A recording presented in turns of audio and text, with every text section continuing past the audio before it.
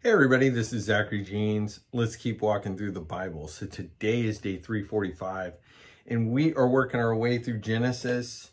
Now we are getting into the life of Jacob's, kind of towards the end of his life, and we're going to enter the story of Joseph.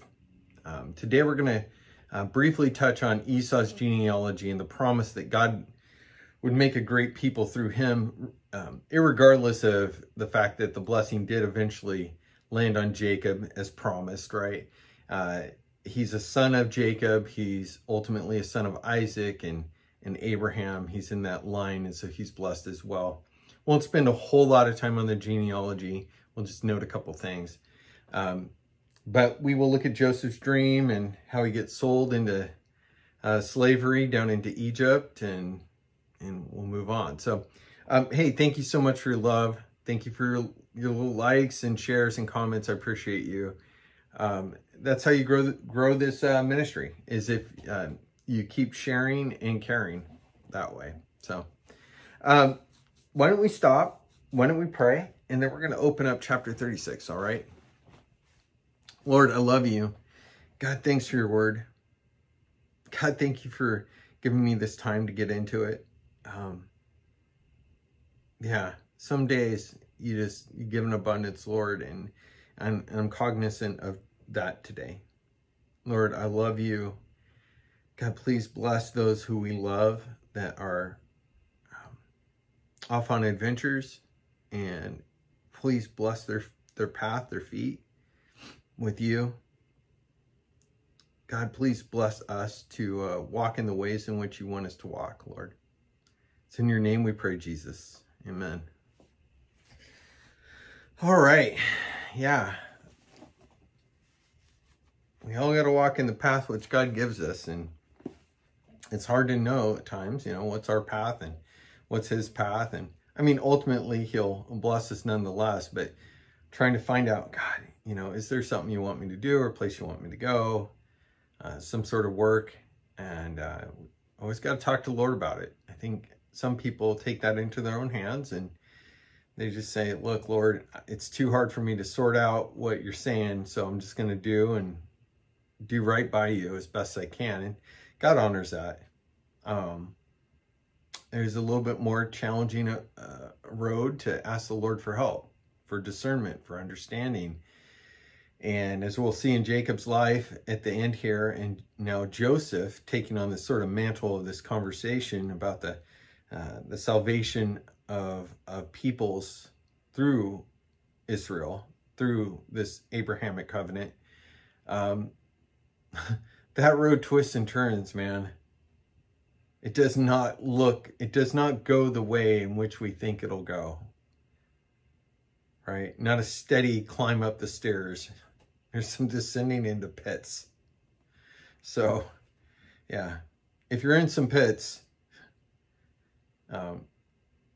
it is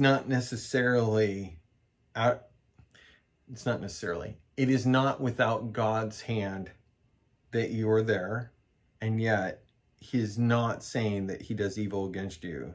He's simply taking the evil that's done against you, and he's willing to allow you to go through that to achieve good in your life and glory for God. Give you a chance to give God glory.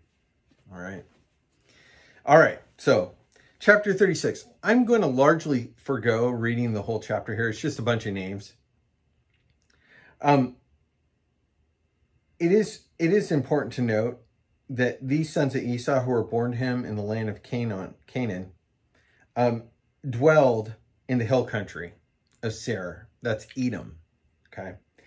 And all these chiefs, all these peoples, okay, they, down the line, many hundreds of years later, along with the sons of Lot, okay, his descendants, both Edom and the sons of Lot, and then, of course, the Canaanites are already there,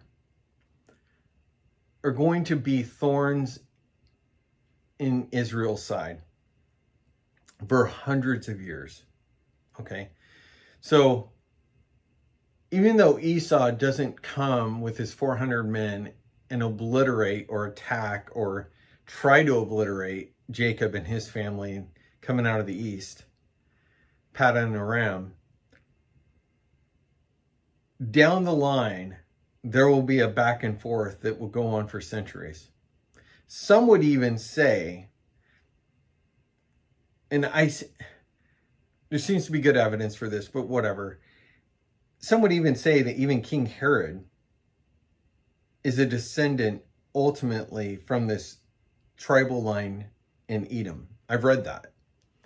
I'm not standing on that right now because I would want to go back and really do a harder study on that. But just to throw it out there, that the possibility of that being the case, and thinking about Herod's role in trying to take down ultimately a son of Israel, Jesus Christ, right? The promised Messiah. So, but if that's not true, regardless, the people that we're talking about that descended from Esau gave all kinds of trouble. And I say trouble. They didn't send nasty notes. Like, there was actual conflict.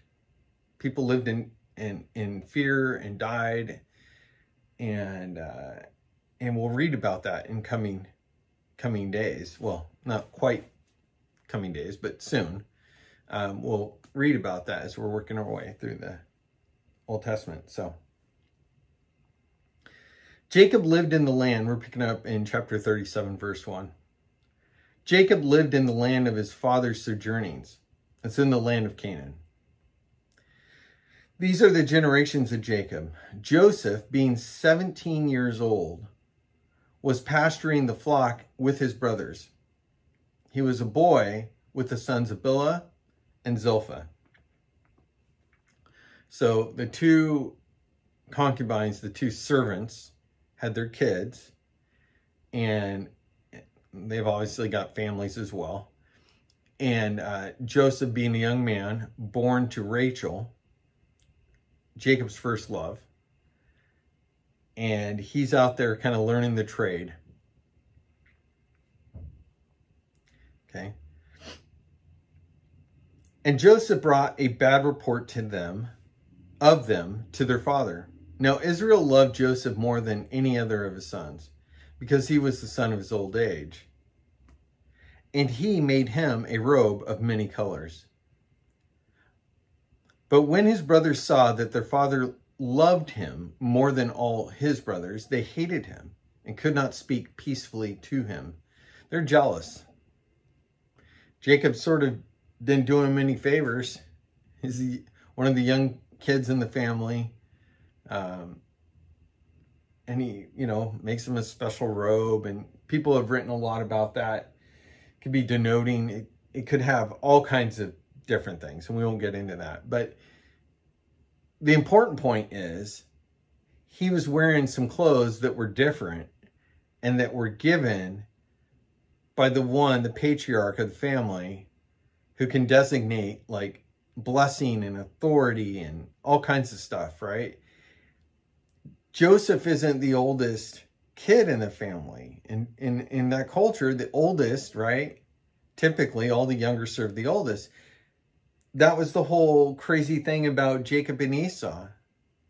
The older shall serve the younger, was the prophecy. So, but generally speaking, the oldest and then tiered all the way down to the youngest, that was the pecking order, right? Once you got down around where Joseph was, there wasn't a whole lot of respect. I mean, you were at the bottom of the pile. Now, it also says that Joseph was the son of Jacob in his old age. Technically, that would be Benjamin. I don't know if in this spot that has something to say about Benjamin and his health. I don't know. Like, it strikes me that there's something going on there. It could just be that, and this is something that I kind of am thinking about, like, so the whole oldest son. So Joseph is the oldest son of his first love. So he takes prominence in that distinction, right? Not his oldest son, that would go to Leah, Reuben. But it's Joseph who's the oldest born between Benjamin and Joseph. All right, be that as it may. Joseph isn't appreciated by his other brothers. Now Joseph had a dream, and when he told it to his brothers, they hated him even more. He said to them, "Hear this dream that I have dreamed.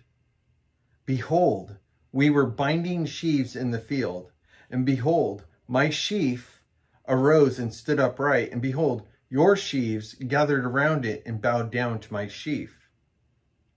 His brothers said to him, "Are you indeed to reign over us? Or are you indeed to rule, or are you indeed, wait a minute. Are you indeed to reign over us? Or are you indeed to rule over us?" So they hated him even more for his dreams, for his words. So this is not the only dream. It's dreams, right? He's had multiple dreams. This is just one we get. And Joseph is a little bit half-cocked in that he doesn't know when to keep his mouth shut. He just opens it up like, "Oh, let me tell you about the dream I had. Let me get all up in your grill. I'm going to say whatever comes to my mind," almost, right? No filter. And he could have kept it to himself, and he could have spoken up at the right time. Just like, why did he go off and speak ill of his brothers and what they were doing with their business out in the fields and whatnot? I guess if Jacob had asked, then he'd be obligated, but Jacob didn't ask. Doesn't seem to be like a major incident like Shechem, remember? Like, it wasn't something arising to that level of, uh-oh, God tell dad. But Joseph just had a strict sense of right and wrong, and he didn't, and that's a good thing. And at the same time, he couldn't keep his mouth shut. In a way, maybe that's a good thing too. But there's wisdom, right? When to speak up and when not. You know, wise as a serpent, peaceful as a dove, the wisdom says.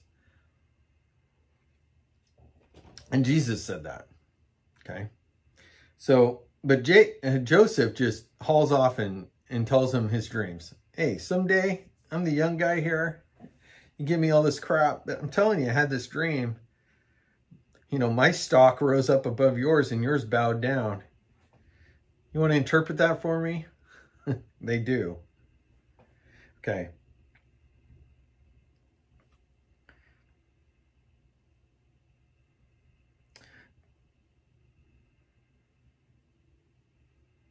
Then he dreamed another dream and told it to his brothers and said, "Behold, I have dreamed another dream.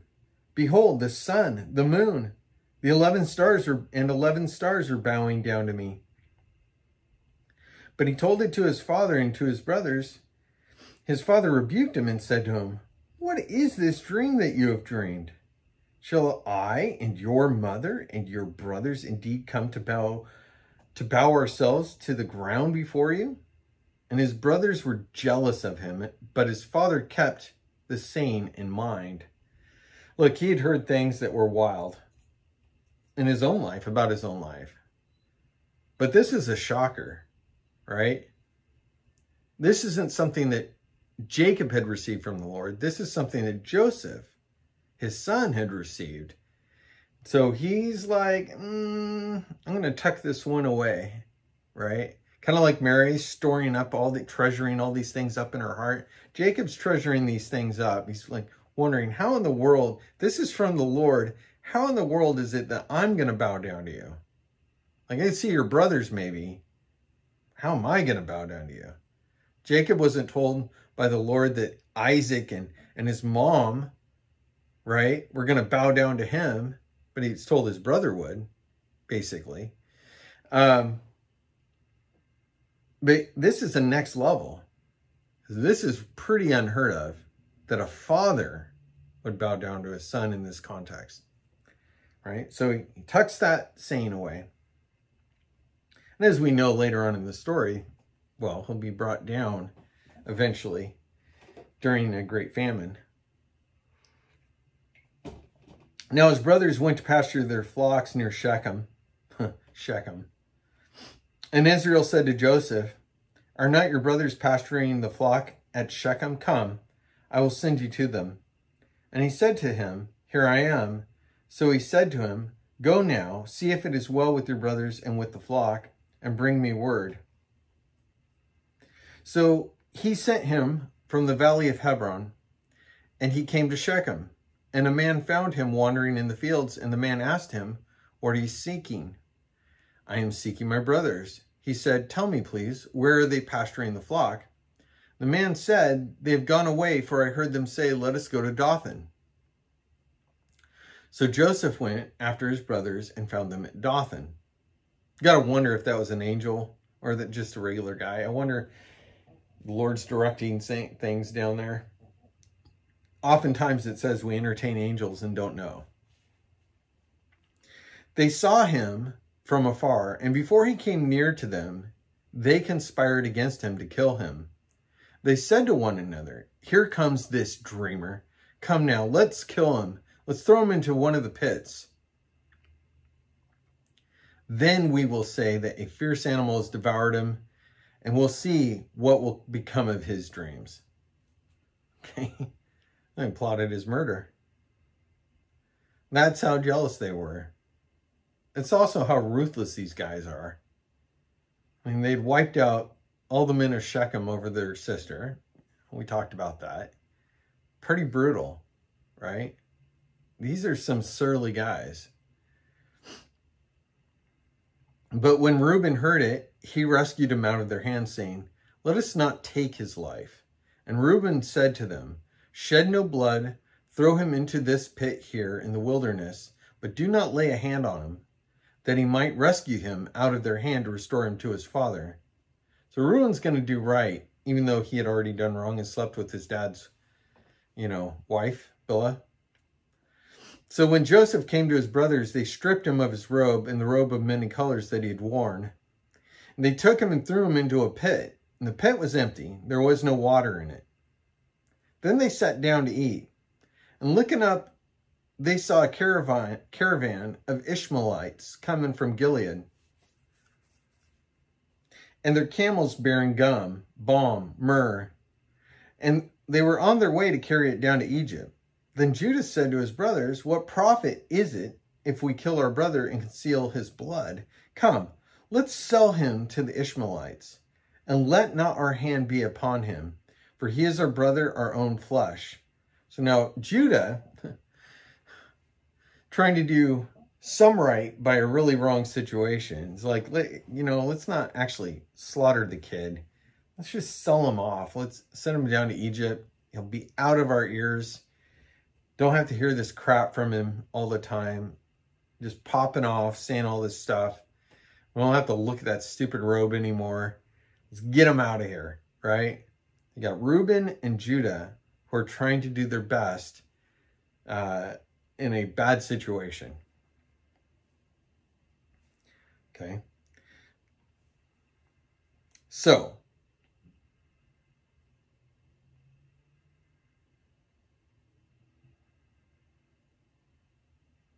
sorry, I lost my place. Then Judah said to, what if we sell him? Okay. And his brothers listened to him. Then Midianite traders passed by, and they drew Joseph up and lifted him up out of the pit and sold him to the Ishmaelites for 20 shekels of silver. They took Joseph to Egypt. Now, it was noted in one of the commentaries I'm reading that the price for a slave or a child was 20. But a grown man, a child was for 20 shekels and a grown man was 30. So, of course, the 30 pieces of silver for Jesus, to Judas. And here, Joseph is sold for 20, being 17 years old, still considered a boy. Although that's interesting because sometimes we get this impression that, boys were considered men at a younger age. Whatever, I think that Genesis states that he is considered a boy still. And the text suggests that. And then the sale price here of 20 shekels does as well. Okay. When Reuben returned to the pit and saw that Joseph was not in the pit, he tore his clothes and returned to his brothers and said, "The boy's gone, and where shall I go?" Then they took Joseph's robe and slaughtered a goat and dipped the robe in blood. And they sent the robe of many colors and brought it to their father and said, "This we have found. Please identify whether it is your son's robe or not." And he identified it and said, "It is my son's robe. A fierce animal has devoured him. Joseph has been torn to pieces." Then Jacob tore his garments and put sackcloth on his loins and mourned his son many days. All his sons and all his daughters rose up to comfort him. But he refused to be comforted and said, "No, I shall go down to Sheol to my son, mourning." Thus his father wept for him. Meanwhile, the Midianites had sold him in Egypt to Potiphar, an officer of Pharaoh, the captain of the guard. A couple notes here. Isn't it interesting, this whole dipping of clothing in blood, this whole sort of deception with the clothing and the robe? Doesn't it remind you of the thing that Rebecca and Jacob had done to his dad, Isaac? Remember when they'd slaughtered the goat and put, like, the goat skins on his arms and around his neck? And, made him wear, Esau's robes. It's like same old trick in a way. It's a little different, right? They dipped the blood in there and they implied that he was dead. They didn't imply that Jacob was dead in front of his father. They just swapped out like this concept that it was Esau. It was actually Jacob. But this deception permeates down through the line in this family. And that is so hard and so troubling. And there are people who don't like the Jewish people who point this fact out and get kind of racist. They are. And I think it's fair to point out that this trait, when you point out a trait in the Bible, it doesn't necessarily mean that you're racist or something like that. This is clearly here. This is in the Jewish Bible. This is in the formation of the Jewish people and the Israelites. This is something that that has just been a part of the story for hundreds and hundreds of years. But that doesn't mean that every person is trying to deceive you if they're Jewish or whatever. And it doesn't give you license to somehow hate a people group. Okay? But there's a lot of hate in this world, and I'm sorry for it. I'm sorry that people are that way. Not everybody in this family is like that. Reuben was trying to do right by him. Judah was trying to do right by him. Obviously, Joseph is going to try and do right by his whole family, even though they did him wrong. Another point is he had many other sons and daughters. I think, this is just my opinion with all of the genealogies, that they are representative. And that's even with the ages and the lines. And I think that it's much like the way that the calendar stretches in and out, depending on the genealogy, the time frames. I don't think that they're conclusive. Like, I think they're representative. And I also think here that it says that all his sons and all his daughters rose up to comfort him, but he refused to be comforted. Now, does that mean he had granddaughters that are comforting him? Did he have some other wives? Are there other children to these other women that aren't listed here? I think he had other sons and other daughters. I think that he was fruitful and multiplied, but that those women that he had children with aren't listed in here, or that there were other children that were less prominent in the lineage from the other wives, whether it's Bilhah, Zilpah, Leah, or Rachel. It's entirely possible. There were other sons and daughters. How they came, we don't necessarily know. But because we don't know, doesn't mean they didn't come. They're there, right, in the text. And it's interesting to think about, I think. Interesting to think about, I think. It is, because we are just getting a little glimpse, right? We're just barely seeing into what's going on here. Okay, so you got to be careful not to over speculate, but we shouldn't close down our view of things just because a text like that kind of knocks us off balance. There were other sons and daughters that tried to comfort Jacob. So there's more daughters than Dinah, more sons than the ones they've got than he's listed. So it happened at that time that Judah went down from his brothers and turned aside to a certain Adullamite, whose name was Hira. There Judah saw the daughter of a certain Canaanite woman whose name was Shua. He took her and went into her, and he conceived and bore a son, and he called his name She conceived again and bore a son, and she called his name Onan. Yet again she bore a son, and she called his name Shelah. Judah was in Chezib, when she bore him. And Judah took a wife for his firstborn, and her name was Tamar. But Judah's firstborn, was wicked in the sight of the Lord, and the Lord put him to death. Then Judah said to Onan, go into your brother's wife and perform the duty of a brother-in-law to her. Raise up offspring for your brother. But Onan knew that the offspring would not be his, so whenever he went into his brother's wife, he would waste the semen on the ground, so as not to give offspring to his brother. And what he did was wicked in the sight of the Lord, and he put him to death also. Then Judah said to Tamar, his daughter-in-law, remain a widow in your father's house till Shelah grows up, for he feared that he would die like his brothers. So Tamar went and remained in her father's house. It's a pretty bum situation. Guy's just getting sex for nothing, right? And he's treating it with so much disrespect. It's kind of like he's getting laid by this other woman, his side piece, all in the name of honoring God and giving her children and continuing the line of the people. And he's like crapping all over that. And it's so wrong.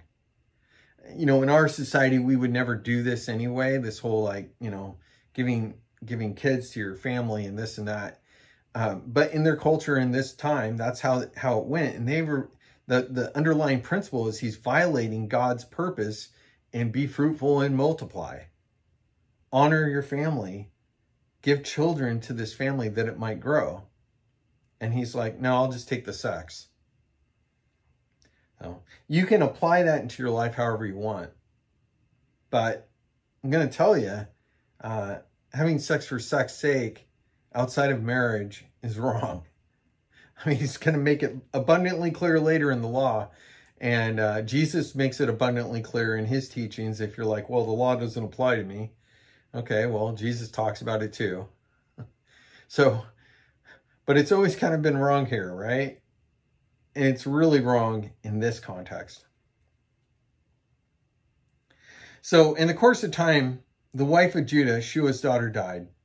When Judah was comforted, he went up to Timnah to the sheep shearers, he and his friend Hira, the Adullamite. And when Tamar was told, your father-in-law is going up to Timnah to shear his sheep, she took off her widow's garments and covered herself with the veil, wrapping herself up, and sat at the entrance of Enom, which is on the road to Timnah. For she saw that Shelah was grown up, and she had not been given to him in marriage. He had not followed through with this promise. Not only had she been taken advantage of by her dead husband's brother, okay, But now the younger son, who is to be given to her so that she could have kids, that she could have a marriage now, and it's not happening. So Judah's not doing right by her.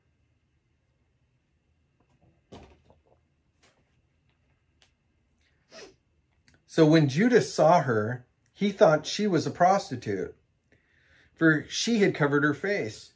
He turned to her at the roadside and said, "Come, let me come in to you." For he did not know that she was his daughter-in-law. She said, "What will you give me that you may come into me?" He answered, "I will send you a young goat from the flock." And she said, "If you give me a pledge and you send it," he said, "What pledge shall I give you?" She replied, "Your signet and your cord and your staff that is in your hand." So he gave them to her and went into her, and she conceived by him. Then she arose and went away, taking off her veil, and she put on the garments of her widowhood. She just presents herself, and alluringly so. But Judah, being the cad that he is, now without his wife, thinks that he's free and clear to kind of go hook up with anything that he sees. And he's like, man, she looks good. Can't recognize her because she's got the veil on. And who knows how much she's displaying, but he's like, I want that. And it's interesting that he doesn't even recognize her voice, right? That's how distanced he had become from her all these years. It's not like they're on the phone and she can be kind of set off to the side, and she also obviously disguised her appearance and voice a bit. But yeah, he has sex with his daughter-in-law. How about that? How about that? She has a kid through him. So when Judah sent the young goat by his friend the Adullamite, to take back the pledge from the woman's hand, he did not find her. And he asked the men of the place, "Where is the cult prostitute who is at Enam by the roadside?" And they said, "No cult prostitute has been here." So he returned to Judah and said, "I've not found her." Also the men of the place said, "No cult prostitute has been here." So Judah replied, "Let her keep the things as her own, or we shall be laughed at." They're going to be mocked, like, "Hey man, you've been caught. You see, I sent this young goat and you didn't find her." Now, let me tell you, dudes and women, but mostly guys, are going off to other countries in this current day, and they think that they're free and clear to do whatever they want. And they're on business trips or whatever. And dude, they are getting caught. They're being filmed. And if you think you're free and clear in today's, you weren't free and clear back here. You are not free and clear today. Not only from a sinful, like you're breaking God's law, right? But if you think you're going to some brothel or some Airbnb and hooking up with some woman or some other worse situation, dude, you are being filmed. And that film is going to then be sent to you as a clip. And you are going to be blackmailed and be told that if you don't send money, that clip is going to be sent to basically your whole list, to everybody you know, or put out publicly. That's happening every single day in this world. Okay? Now, the only way out of this is to confess your sin to those that are closest to you, and don't pay that ransom, and stop sinning. Okay? Just fess up. Fess up. Take the power away from the person blackmailing you and admit your guilt. Don't try and cover. Wrong is wrong. Okay? But once you send that money over, guess what? They're just going to keep rolling you. So don't try to deny it if you've done wrong. Fess up. Get right with the people in your life. Get help. And don't send those people money. And don't go do it again. All right? And if you can't travel for business and keep your hands to yourself, then don't go. Find something else to do in life, right? Okay, there's lots of temptation in this world. I've traveled internationally. I've had stuff thrown at me, and I get it. There's all kinds of opportunity, but you got to trust in the Lord. You got to honor him and honor those that are around you. Okay? Got to. And if you can't, got to come on home. Okay? I'm just pleading with you. But don't fall into the trap, the cycle of this blackmail, because they ain't going to stop just at a few $1,000s. It's going to be, okay, well, we got one more thing, and now we need you to just do something for us.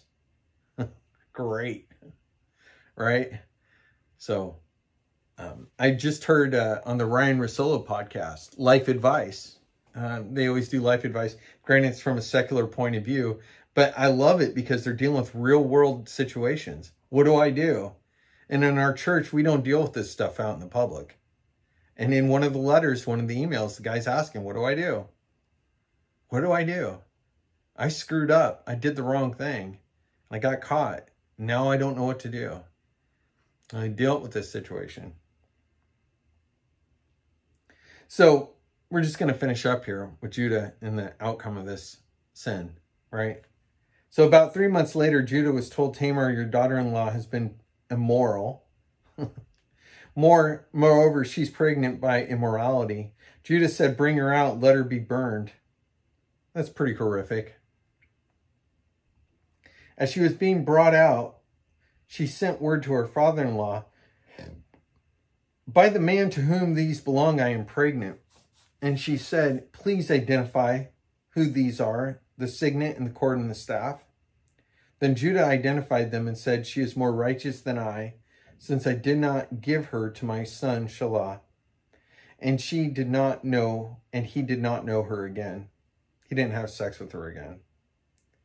When the time of her labor came, there were twins in her womb. And when she was in labor, she put out a hand, and the midwife took and tied scarlet thread on his hand. This one came out first, but he drew back his hand. Behold, his brother came out, and she said, what a breach you have made for yourself. Therefore his name was called Perez. Afterward, his brother came out with scarlet thread on his hand, and his name was called Zerah. So Perez means breach. So, one, that's a harsh punishment, man. Bring her out to be burned. That is horrific. No matter how wrong some of these sins are in our world, my goodness, we have to, look, we need to show grace for people who do wrong. Got to give people a chance to turn around. Thank God for her sake, and for Judah's sake for that matter, that Tamar had the wherewithal to sort of like capture this information, to hold them accountable. There's no right and wrong on this situation. It's all screwed up. And in this world, there's all kinds of situations where it's not just like, oh, here's the good side and here's the bad side. It's like there's good and bads on both sides. And I think that's what you have in the story of Tamar and Judah. And we don't know what sins her husband had committed, right? But get the impression it's something not good. It's kind of like, you know, Cain, cursed of the land. Something bad. Something bad. So, anyway, hey, so good to get in this with you. Again, if you're struggling with pornography or giving into just deep and dark wrong things when you're abroad, traveling, first stop. Repent. Talk to your family and the people that are close to you, and you got to fess up. And whatever judgments they have on you, you deserve it, right? You deserve it. But do not give in to the blackmail that's coming into your life, because that's only going to create more horrible stuff down the road. Yeah, just, you got to stop. Got to stop. All right. Hey, God bless you. Keep walking. Talk to you soon. Bye-bye.